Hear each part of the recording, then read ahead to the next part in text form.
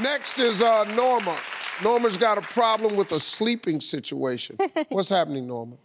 Well, so my husband and I have been married for 5 years. We sleep in separate rooms. We started doing this 6 months ago because when he had the flu, but then we discovered that we slept better having our own bed. So we just stay with it. And plus, I'm a night person, and he gets up really early in the morning. We still have great sex life, and we still hang out at night, but when we have to go to bed, we go to separate rooms.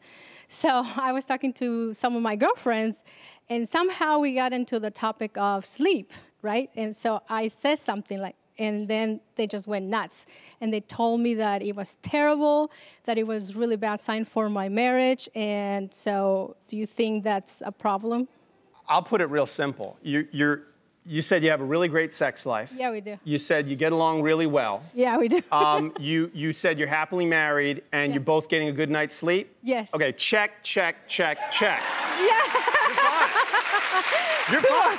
If any of those things start to slip, then you got to sit down, have a conversation with him and say, hey, what's going on? We're not having sex like we used to. We're not spending time together in the evenings. We're going to our rooms, whatever it might be. But other than that, with all due respect to your girlfriends, tell them to pay attention to their own marriages. Okay. Keep an eye on what's going on in their house, in their bedroom. The only two people got to be happy with your marriage are you and your husband. And it sounds like you're doing great. Okay, cool. Thank you. Thank you. You have learned one thing from all of this. Stop talking about your relationship to other people. Yeah. Here is the best advice I ever got.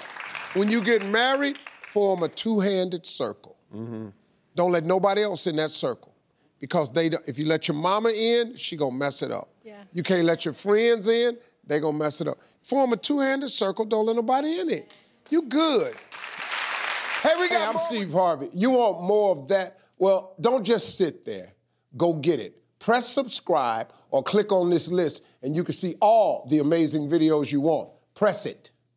Press it.